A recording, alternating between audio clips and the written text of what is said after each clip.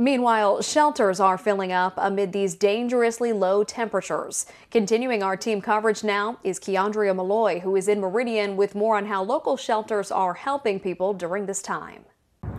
Yes, now places like the Salvation Army recently opened their emergency cold weather shelter a few days ago for those in need during these cold temperatures, and they still have beds available if needed. Take a look.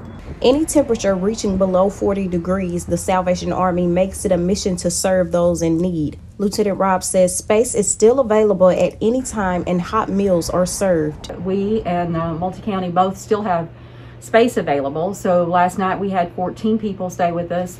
We have 26 beds, and then we have an additional 12 cots. So we were able to still handle quite a few people. In the midst of freezing weather, the Francis W. Davidson shelter was able to help 2 individuals who were stranded in Meridian trying to get to their next destination. We actually picked them up from the Amtrak station, gave them a place to stay overnight, and then Amtrak was able to carry them on to their destination on yesterday. One resident says she's grateful the shelter is a place she can turn to in any given situation. This place is great.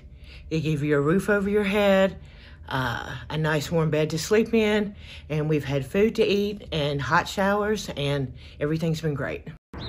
If you know anyone who is in need during this time, during these cold temperatures, you can head to our website for more information on these shelters. Keaundria Milloy, Twin States News, Meridian.